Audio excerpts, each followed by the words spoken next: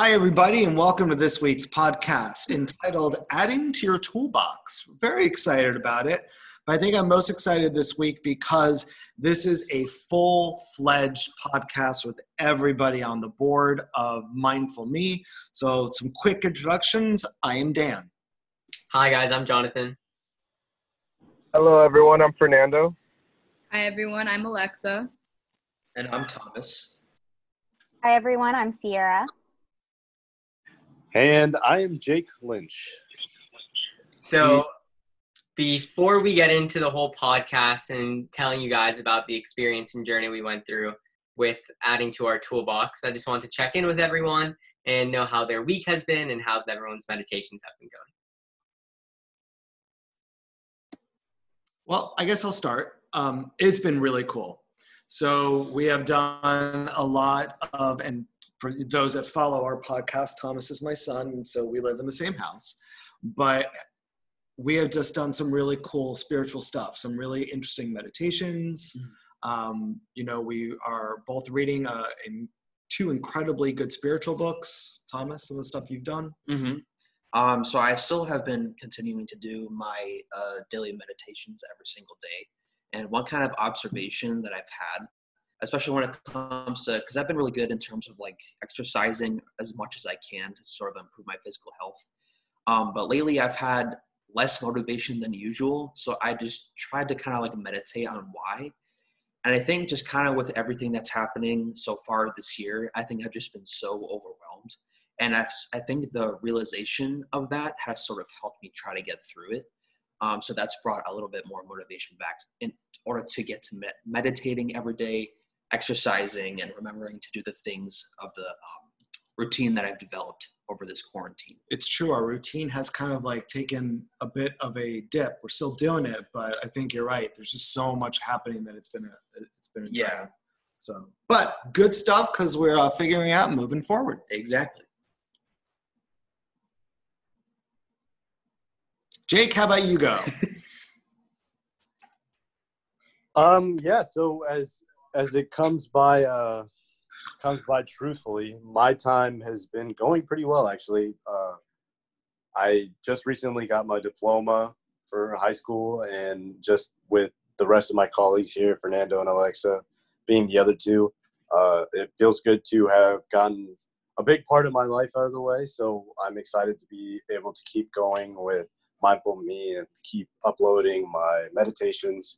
In terms of my routine, I try not to stick to too solid of a routine and give myself some space for improvement where I see fit / unforeseen things that happen throughout my day. So in terms of that, I've been feeling pretty good. There's not much for me to work on right now in terms of actual, with the absence of schoolwork, but I do get to keep busy with thinking about meditations and thinking about Fernando and I's podcast. So I want to piggyback off something that Thomas said about feeling overwhelmed, especially with everything that's happening in our world today. I have actually felt the same way. I feel like it's really hard to focus at times because I'm balancing my job, my social life, my family life, and I think I did something similar where I kind of stepped back for a minute because I recognized I was putting a lot of pressure on myself to be the perfect everything and to be on top of everything. And I did some meditation and kind of took a step back to reflect on how I was feeling and what my thoughts were. And what I ended up doing is deciding that I was not going to put this pressure on myself. So I used the tools of meditation to kind of give me that space to explore. Because I have been putting a lot of pressure on myself during this pandemic and everything that's happening in our world with Black Lives Matter. And I decided that I needed to let go of that pressure that I was giving to myself. So like everyone's been saying, there's so much going on right now, but at the same time, I feel like with the absence of school, I'm kind of not having much to do but stress about everything that's going on. And I've actually found that mindful me specifically, whether it's coming up with podcast ideas or using our own meditations, I feel like that has kept me busy in a positive way. So instead of adding to my stress, what's keeping me busy is actually relieving my stress, which I think is what everyone needs, especially right now with the virus and everything that's going on in this world. So I think I've really benefited from that. Yeah, just to chip in for a second, I think it's like a consistent theme between everyone that we're always overwhelmed with everything, because even when you look at the news, it's like every second there's something breaking news, like when breaking news used to be once every week. So this is something that like I think we're all getting accustomed to, and that we all kind of built like we're expecting pressure now. So whenever there's not pressure in our life, we kind of feel like a void, which is why mindfulness, especially for me, has impacted me so much, and why I've been trying to settle on more of a strict routine and try to meditate at least once a day and try to breathe throughout the day. I try to focus on more, and that's really helped me improve through pressures and constant pressures that we feel. And yeah, so that's how I've been dealing with it throughout the weeks. Yeah, so to conclude how our weeks have been, honestly, the same as everyone else, it's been a very stressful past few weeks in regards to all the stuff going around in society and all that. However, we're always looking for a room of improvement and getting more sources so that we can help everyone that watches our podcast and our meditations out. So Dan had, every time we see a class or any type of workshop or anything that it has anything to do with mindfulness or mindful me that could help us, we always share it with each other. And Dan found a master class for Ayurveda. I'm not sure if I pronounced that fully right, but we thought it would be a good idea for all of us as a group, as a team, to go through the master class and then come up with a podcast like this one to share how we enjoyed it and how we interpret it differently and how we are going to use it in the future or even right now to help everyone else out. So we all did participate in that class. I'm glad no one mentioned it yet, so we can talk about it more in detail and more in depth now. But that was this last week, and we were all in it, and we obviously had something to talk about for a couple of days afterwards because it was truly a really nice class. So I'm going to let Dan talk a little bit about how that class was, or actually Alexa, how the class was itself. So like Fernando said, this class we were all able to attend. And in times like this, that's something that's really hard to find because obviously spaces are confined to less than 50% capacity or whatever it is. So doing this Ayurveda class online was really helpful. And it was actually really cool to still be able to interact with everyone, whether it be in the chat box or with the leader of the meeting, just saying stuff out loud and kind of making it still interactive while online. So that's actually something that Mindful Me is looking forward to doing. And this class has helped us see that this is possible. And it's actually really good to be a part of, given that it's still interactive. There's still a lot to learn, whether online or in person. One of the things to kind of piggyback a little bit on what Alexa was saying, I have been taking, I think since this started, this was my third class. I've been in a full-fledged 10-week workshop, and then I'm in a 5-week workshop right now. And then this was just a one-time class, but it's all been online through different platforms. And it was really neat to be able to experience not just the energy of like a physical classroom. Like if you're in a physical class, there might be 12, maybe 20, 25 people in the room. But for something like what we just did, it was thousands of people that were in the room. And it was really neat to be able to kind of feel that energy and how everybody really just did involve themselves, and how, for me, it actually deepened the meaning of what we were learning for Ayurveda. People from all over the world, too.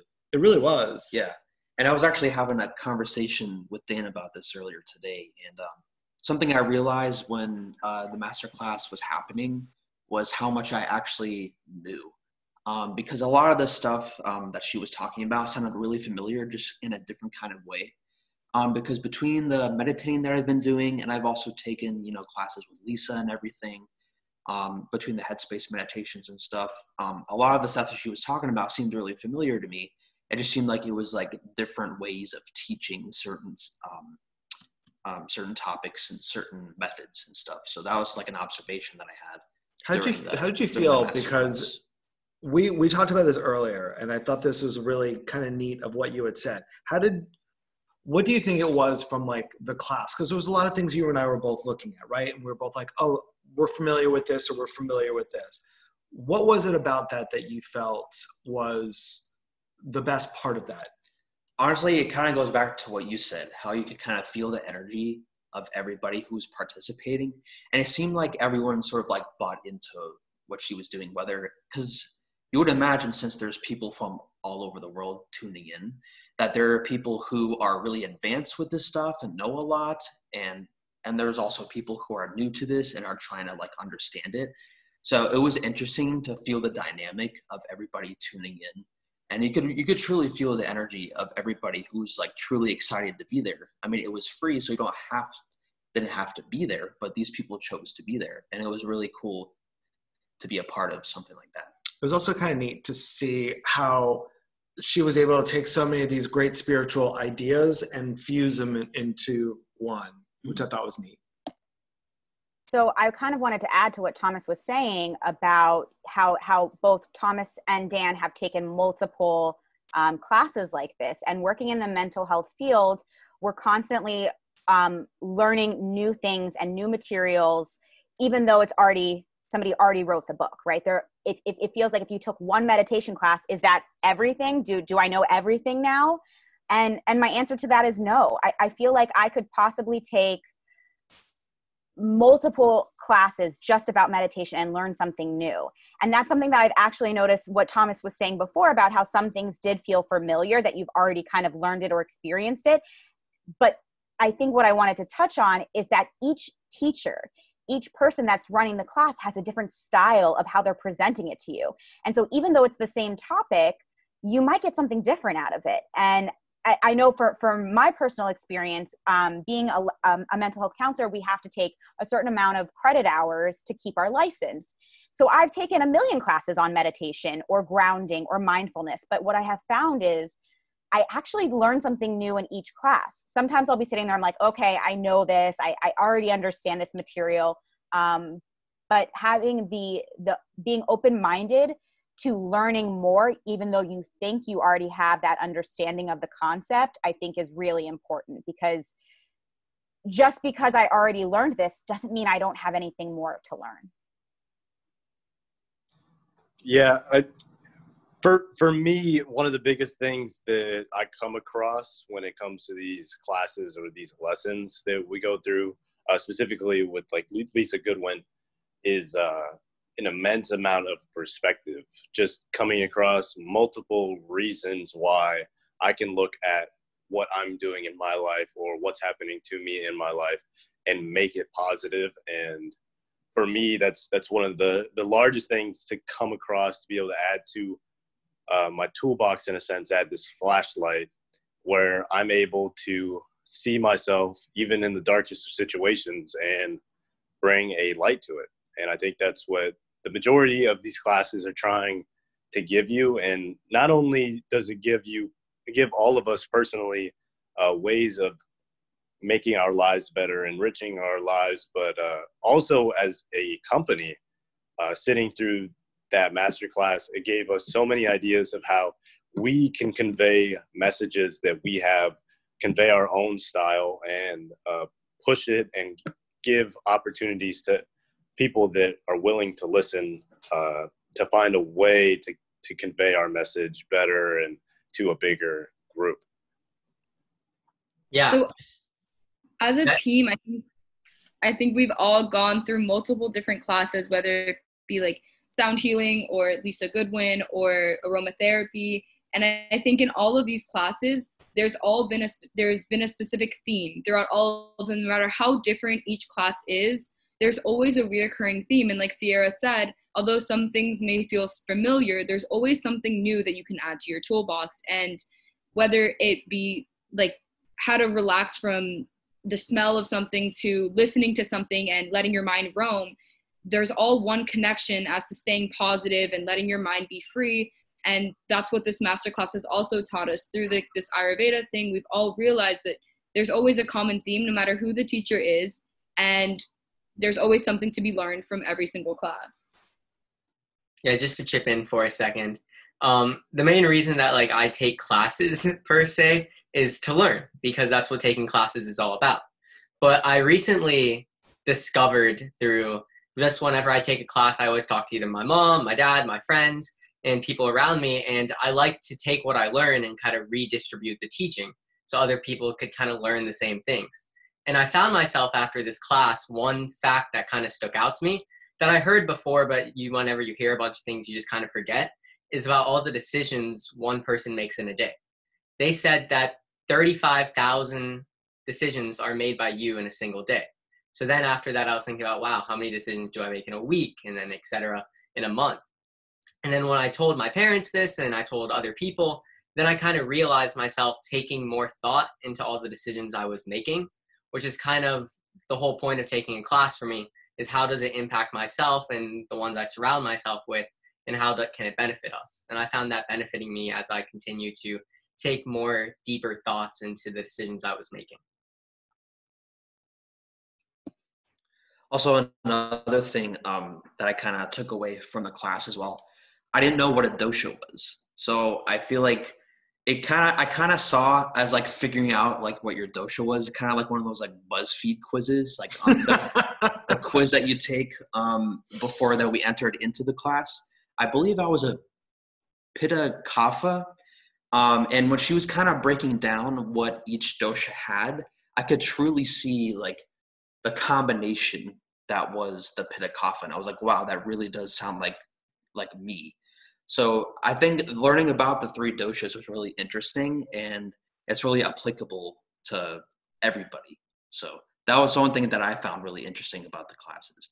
There's a lot of information about them. I can't exactly, spew out everything about each dosha, but definitely if you look them up, there's some really interesting stuff. And I'm sure there's quizzes and stuff that people can take online to see which dosha that you have, or which dosha you are, rather. So that was one thing that I thought was pretty interesting in the class as well. I think one of the things that Sierra said, which I found profound, is, you take different courses and it's kind of like when you're in school, right? You take an English class, a social studies class, math, science, and your electives, and you're learning something different in each class. And by the time you graduate, you've learned all these new things, and your brain thinks completely different, and you are at a different point in your life, right? So I think when it comes to something that I've learned, because when we looked at this last class, it kind of helps me to reflect on I've had a lot of years, obviously. I'm the oldest one in our group, of different courses and workshops and things. And I think the thing that I've been looking at the most is how we relate to the world, which I know sounds a little deep, but how does our past really affect who we are in the actual present? Can we quiet our past so that who we are in the present is our highest and most perfect self? So I've been reading a lot of Eckhart Tolle lately, and he's a great read, just very, very deep. Dense. Very dense, be ready.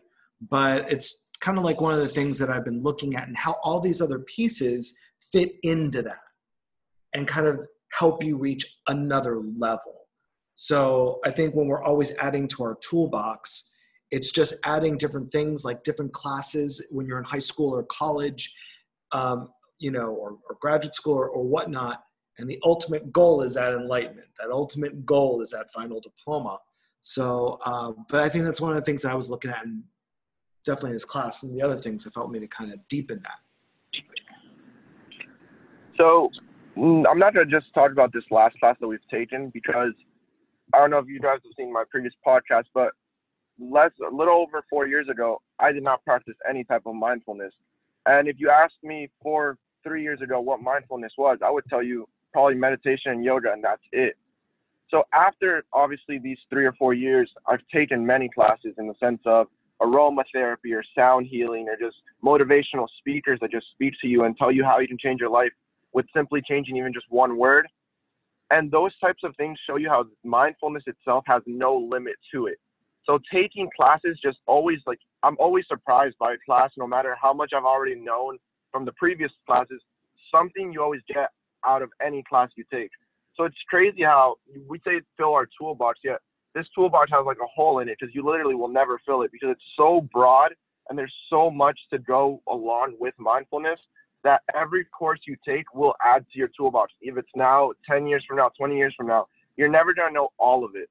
So it's really great to take these courses, and it was a great idea to take this all together so we could see how we interpret it differently. And even going along with us, like the way Dan and Thomas interprets it gives us even more resources, because if we didn't interpret it that way, we would only know one aspect of what we learned. Doing it with all 5, 6 of us gives us more opportunity to learn even more through just one simple class, because we all have different mindsets. We all see it differently.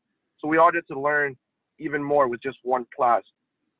So given that we all just discussed what we learned through classes, it's good to see how we grow and connect better through learning. So like I just mentioned earlier, we did a sound healing class together. I think it was last year, and aromatherapy and something with nutrition. So we connect and grow in the sense of everything we do daily, literally all the time, has to do with mindfulness. The way you eat, how you listen to things, how you change your mindset, all has to do with mindfulness. So we grow every day that we go through a class, in the sense that before I did the sound healing, I would never think that sound should relax you, or that sound should put you to bed, or that sound should like do separate things that actually work. I would never have thought of that. And like the nutrition, the way you eat sometimes can change your appetite. It can change how quick you eat. It can change how, if you're full or not. And those little things make you grow every day, because the whole changing one word, changing your life, it gets you to think differently in every aspect of life. You don't think of it, oh, just because during that one class I thought of this, I'm going to continue. No, you change how you think every single day. So it really helps you in the sense of growing your personality, growing your character, and growing as a person itself, because you really change your mindset. So for me, that's how you really connect and grow through classes that we take. And all of these things that Fernando's talking about that he learned about can be useful to anyone regardless of how old you are or what you're going through. We have high schoolers on the team. We have college students. We have adults with careers. Like, no matter what age you are, you learn something different and you adapt to it in a different way. So no matter where you are in life, you'll take each class through a different perspective. Not saying one's better than the other, but each one will adapt to your own lifestyle. Whether you're 70 years old or 7 years old, there's always something that you can take from a class or from a specific meditation on just how to de-stress or how to be mindful, which is what we want to help you guys with. All of our podcasts, all of our meditations on the mindfulme.org are all there to help all ages, and even lessons that you can learn from classes like we did from the Ayurveda class or from sound healing. These are all these can all benefit you no matter how old you are. I think when we're looking at, and I loved the idea that Fernando's like, it's a toolbox with a hole in it because you're never going to fill it. And I really, as a teacher, man, I really like that. And I will be, I'll be borrowing that from Fernando in years to come. No problem. You trademark it. I'll trademark it really fast. But no, I think something from that really does, I don't know. I think I've been practicing mindfulness. Obviously, I'm the oldest, so I've probably been doing it the longest. And I've been on a journey for well over 30 years. And it has been really since Mindful Me started. And I started on this journey with, this incredible board, right, that we have here, and all 7 of us that are on here, that a lot of what I have really learned started to click and connect. And every class you take, every skill you learn is a puzzle piece. And, we want the puzzle to be finished. And all of a sudden, all these individual puzzle pieces that I've had have really started to kind of coalesce in the last couple of months since Mindful Me really got off the ground, and being able to talk and bounce ideas, not just off with Thomas, we do our podcast of Mind Watch, but just with everybody else, and we're all friends, and, we're all with each other, and we all have this comfortability and this security with each other, knowing that we have each other's back and we can explore different ideas. And that's helped me so much. The trust has helped me so much because I really believe that so much of mindfulness helps you to live in the present more fully. We had a weekly message, I think it was 2 weeks ago, that asked the reader to think of the amount of time you think about your past or your future, and how much of that time, if you could use it to focus on where you were right now. And okay, so I'm old, but I remember when the original Star Wars trilogy was in the theater. And I remember Empire Strikes Back, which is my favorite of the 9 movies. And I remember when Yoda got really ticked off at Luke, and he started saying, your mind is always on other things and in the future, but never where you are now. And I legit do have the movie memorized so much. He does. I can vouch for that. Yeah, my family gets pissed off at me when we do watch it because I will say the entire movie.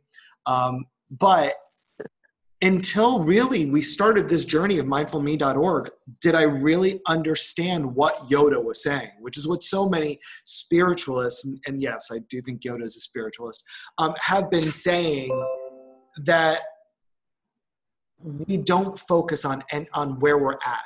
Things like meditation are meant to quiet the mind.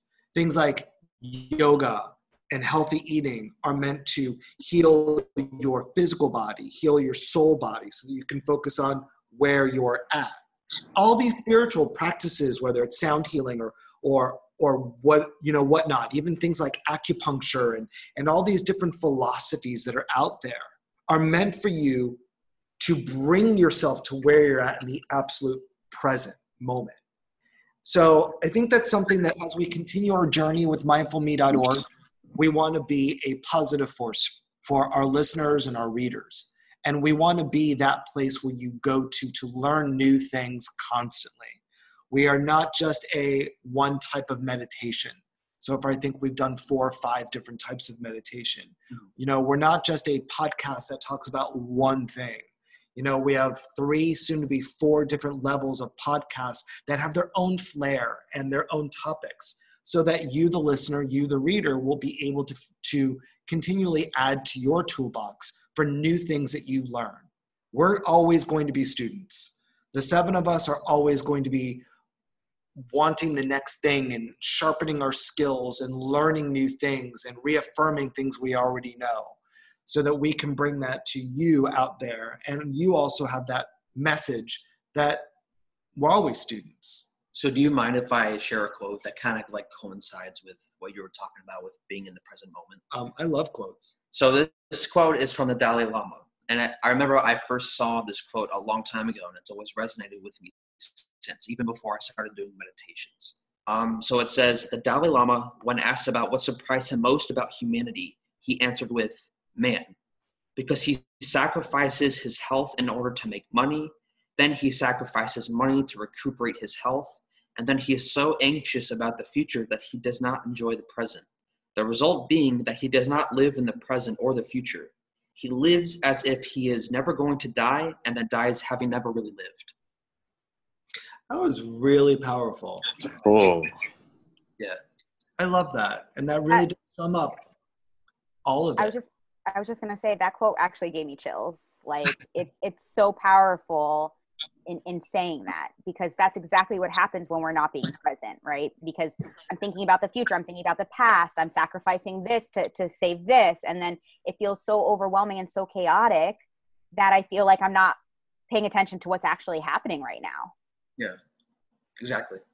Thank you. And I think you summed this thing up really well. So I know that Jake's got some announcements for us, but thank you guys for listening and for being on today, because it was awesome. Yeah, Definitely. I do indeed have knows? announcements. First thing I'd like to announce is the fact that this coming week on Monday, Dan will have a new meditation. It's got a working title that I don't know about. It's classified information, but eventually everybody will know, including you, the listeners. Also, next week, we have a podcast by yours truly and Fernando. It will be the Solutions Through Education, a Need to Heed podcast. There's a lot of directions we can go with this one. I'm very excited, including partially something I thought about during this very podcast, which is the presence of mindfulness classes in schooling, when Mr. Katz was talking about how you go through life through multiple subjects, as you would say. And I'm wondering if we could do a little research project, Fernando and I, about the presence or bringing in mindfulness classes to schooling. Definitely. So either that or education about pretty much everything that's going on in the world, maybe a little bit of both, basically how Definitely mindfulness needed, helps so. those things. Yeah. So not only that, but we will have a weekly inspirational newsletter coming out this Sunday and every Sunday afterwards. You can also find that you can sign up on our mailing list and follow us on all of our social media.